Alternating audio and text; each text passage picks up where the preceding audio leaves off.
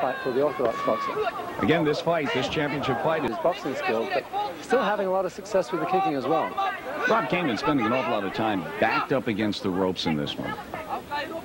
Came in a little slack because of the low kicks. No, no, he won't cut him any slack. He'll anticipate them actually, and actually he will protect Roufus a little bit from that kind of a foul. Obviously, the referee doesn't want to deduct points where it's unintended.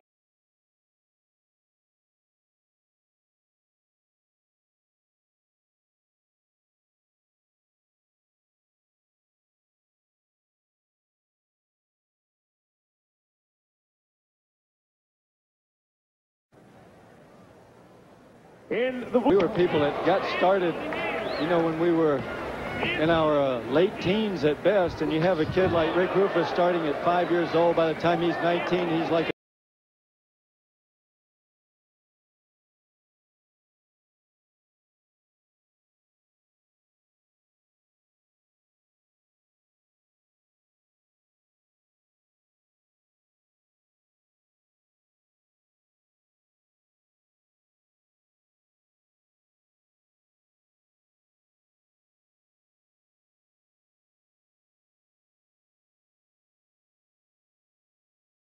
championship. Let's meet. Clear, he is in control of this fight. Rick Roufus with his last moment instructions. Roufus again expected to come out like a house of fire. He normally does. And can Mike McDonald hold him off on the other side of the ring? That's the big question here as we answer the bell for round one.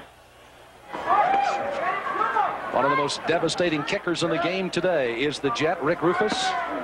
And McDonald will find out that in a hurry. There won't be any problems with Roufus getting 8 quick kicks in, that's for sure. Yeah, he's one of the better kickers in the business. He's trying to impose his superiority on his opponent right now. So kind of a feeling out process that's going on. Guys are a little tense right now. This is an interesting. You see the left hand, and then they could count. Oh. McDonald's down. What a beautiful right kick.